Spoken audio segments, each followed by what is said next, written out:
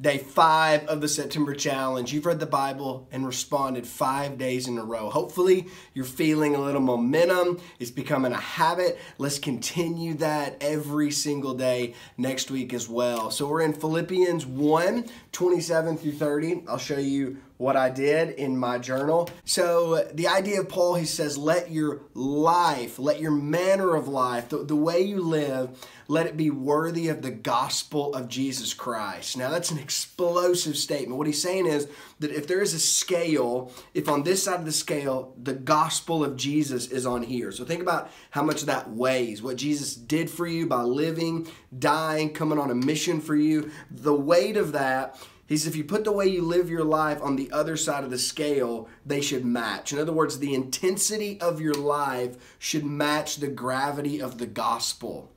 Just think about that. The way you love others today should be a reflection of the way God loved you. The way God loved you should be the way that you loved others. The way Jesus came on mission for you is the way you should go on mission for others. There should be a matching of weightiness. So Paul's telling the church, you should live your life in a way that matches the intensity of the gospel. And as my kids talked about this morning, Dad, there's no way we can do that. And that's actually true. But the idea is that we should be striving to constantly live our lives in the way that Jesus lived for us. What does that look like? Paul says, stand firm, okay, in one spirit and in one mind. So he's talking about the church to be unified as they're standing for the faith, but also to strive side by side for the faith of the gospel. So it's supposed to be standing and striving. I love both of those imageries, the standing in the faith, but also striving for the faith. And it's in community. It's with other believers. So if you're in isolation,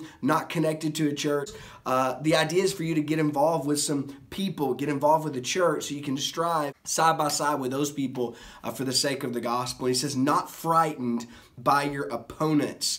And notice the opponents, they have destruction coming, you have salvation coming. That's why there's a difference between you. That's why they're offended by the things you're doing, because you're loving and living in light of a new kingdom, and you're proclaiming that the kingdom that they love and live for is actually going away. So your salvation is a sign of their destruction. And then he says it's granted to you that you not only believe in Jesus, but also suffer for him, because you're engaged in the battle. You're engaged in the same conflict that I am. So Paul's telling the church, hey, if you're going to be engaged in the gospel, there's going to be conflict. And the conflict, it's actually granted to us by God to suffer, because often in our suffering is how we show the world how good Jesus is. So my application, the way I live should match the way Jesus lived and died for me. If I could do that today, I'll be doing well. If you could do that today, we would all be doing well. That the intensity of my life would match the weightiness of the gospel. That's kind of the big idea.